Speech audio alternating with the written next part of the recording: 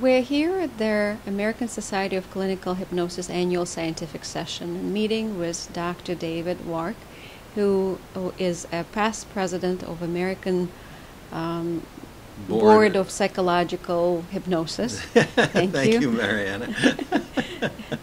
And Dave graciously agreed to answer some questions about boards in clinical hypnosis, right, and the knowledge that is available, and why people want to look into this, and so many other interesting pieces of information. So first, thank you, Dave, for doing what you're doing for the education in the field of hypnosis. You have taught thousands of students. You have done a lot of research. You published.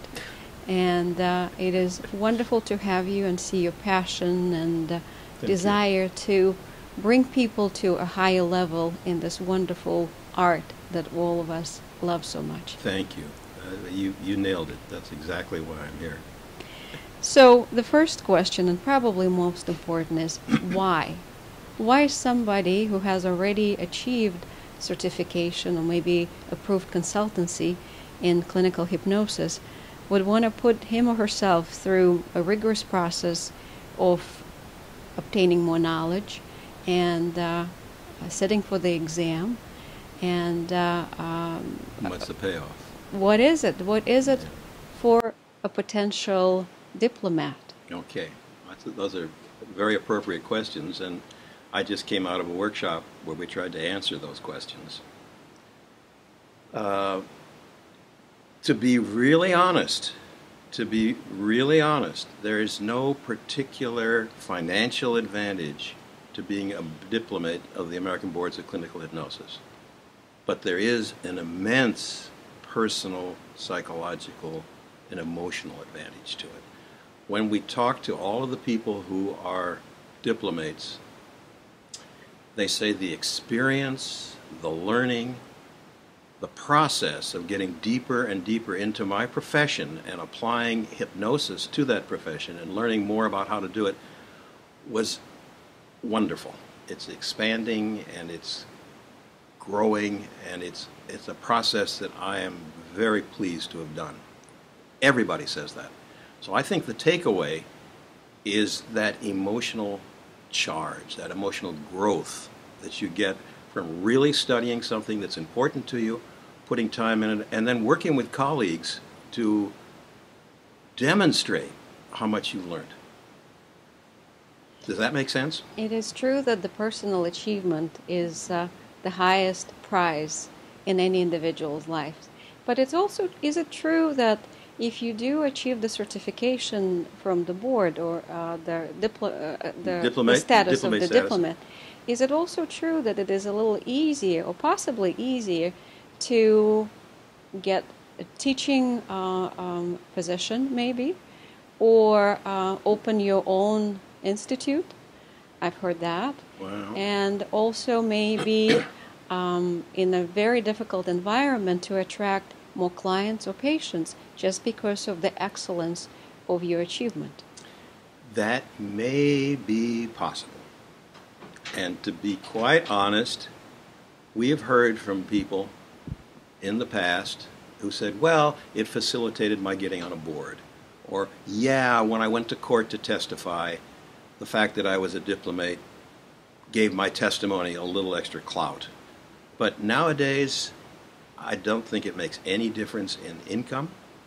I don't think it makes an awful lot of difference in entry, in opening a practice. I don't think it makes a lot of difference to clients. There are other ways to do that. There are other boards, other certifications that mean much more to the public. And frankly, my take is that you don't become a diplomate in order to make money.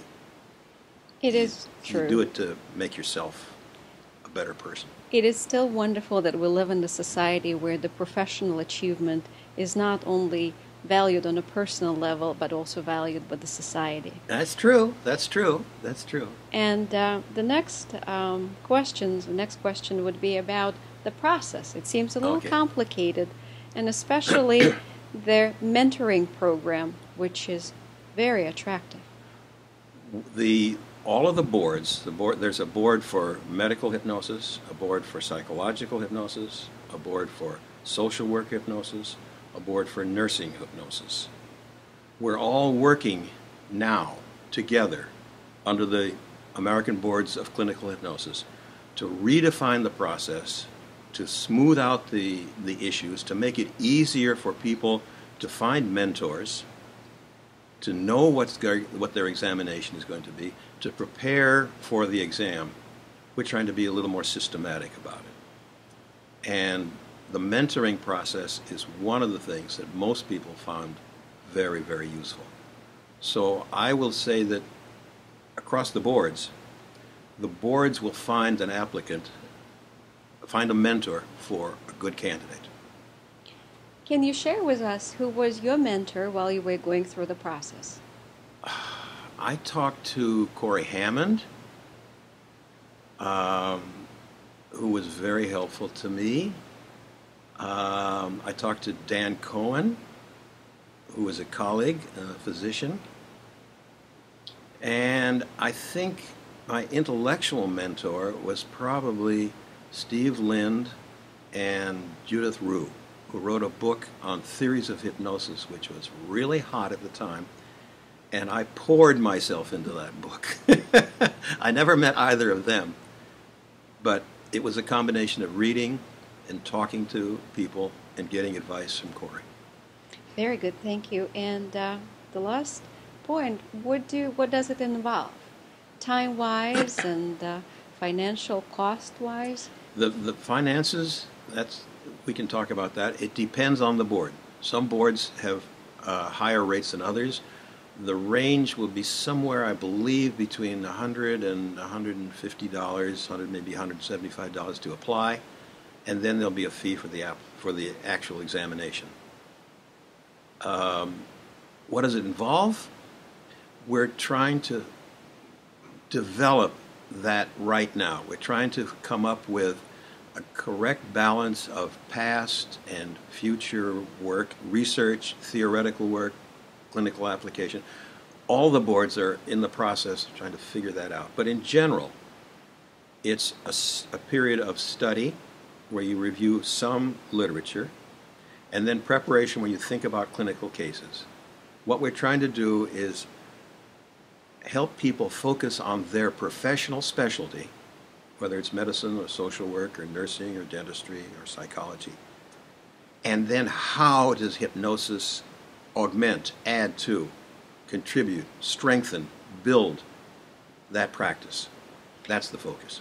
Thank you, Dave. It seems like your passion and dedication certainly should energize a lot of people to at least ask questions, if not dedicating to this themselves to the process, but at least starting questions and wanting to know even more. So Dave, how an interested professional is going to find more about the resources and information?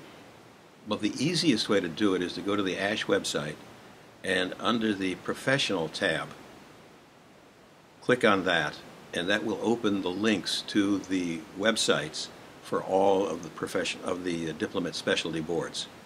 And from there, the world is open.